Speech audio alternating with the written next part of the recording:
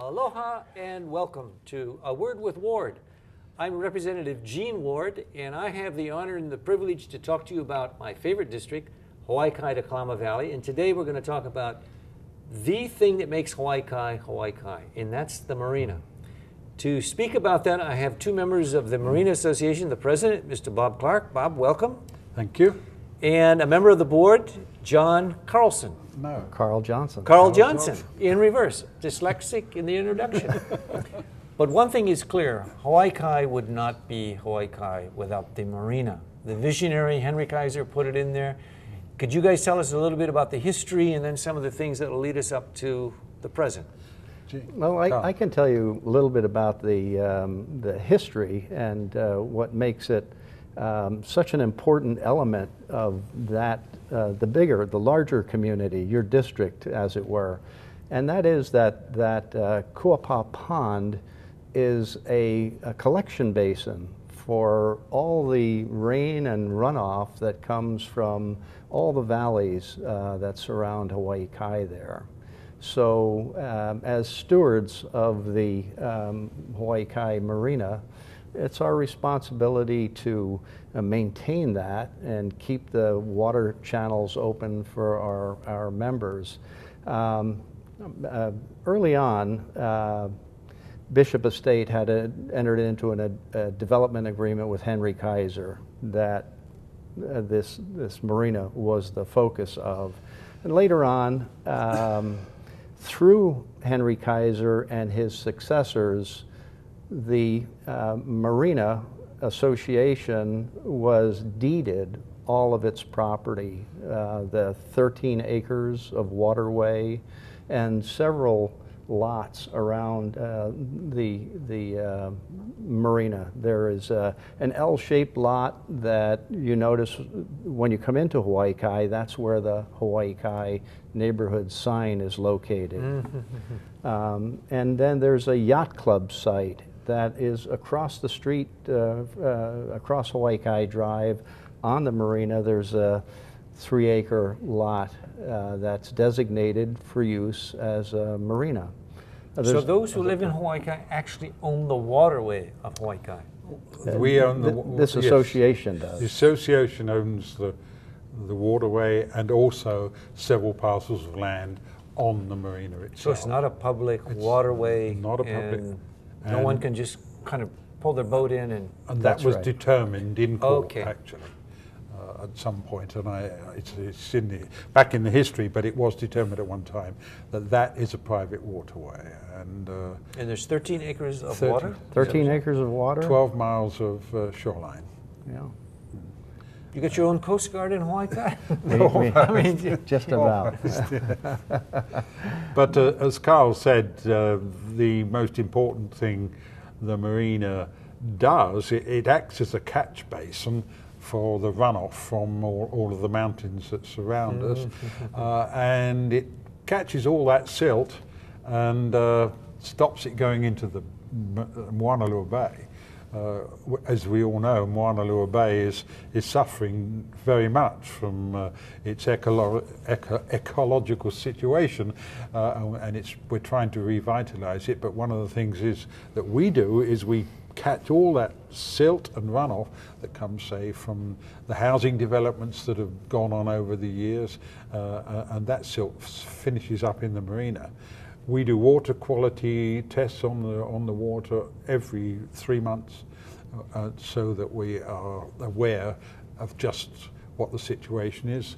We get problems arise when we get heavy rainfall, and that. Bob, when you say you check the water quality, it's not for E. coli or drinking, yes, or literally. We check it for E. coli for sure. Yeah, yeah, we do. In case there's a sewage break or something like that. Or? Sure, but we check it regularly, because people conduct water sports in there. So you want them to have the sense of comfort that if they fall off their water skis, they can get back up. Are your standards the same as a swimming pool standard, or is it something of no, Moanalua Bay? Or, it's lower than swimming pool standards. But like Ala Moana Beach Park? I would say yes, it's got to be as good as that, yeah, yes, certainly. One of the advantages, benefits we have from in the marina is when there is water runoff from the mountains, there are spikes in the chemistry of the marina, especially in certain locations where the flow is not that high. In the open water areas, the tidal flushing on a daily basis cleans out the marina very fast in terms of the chemical buildup. On the flushing part of it, is it where that is all salt water except for the drain off, which would be fresh water and therefore it's brackish, or is the tide that comes in and goes back so much that it takes it all the way to the back of the marina and then flushes it out the front? The salinity of the marina is pretty well the same as it is in the ocean, except where we have very heavy rainfall. I mean, that 40-year or 100-year rainfall we had several years ago, that would have affected the salinity in the upper reaches of the marina for a few days. Right. So you got 13 acres. How deep is the water? And it's, say, the deepest of deepest, and then the shallow of the shallowest. We do have a bathymetric survey, which, as part of our presentation today, that shows the depths in the marina.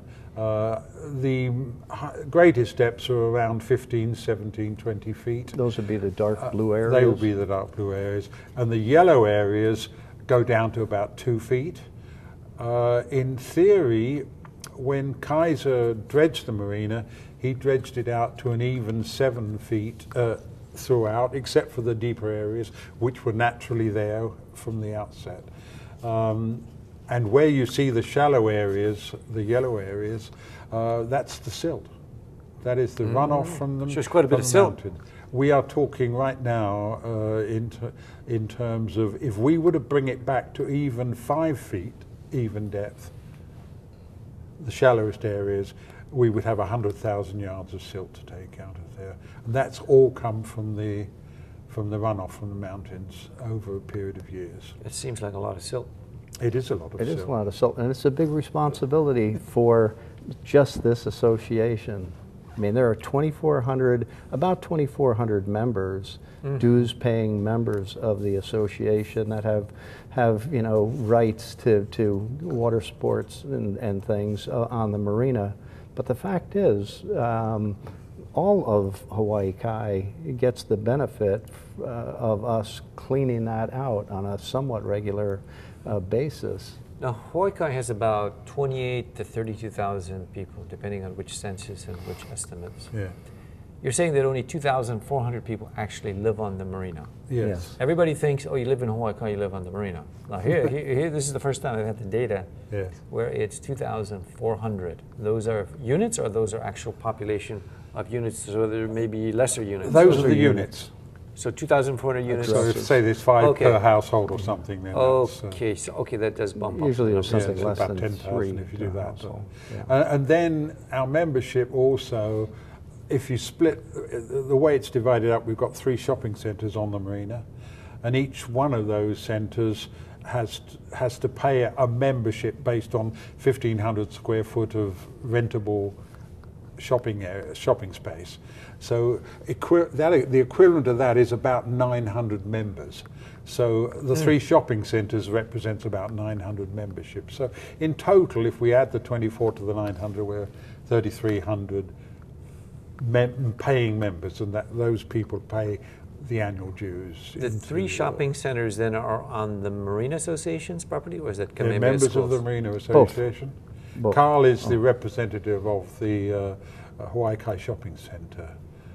Okay, so you're renting from the Marina Association? No, we rent directly from KSBE, Bishop Estate. The shopping centres are all owned by KSBE. Okay.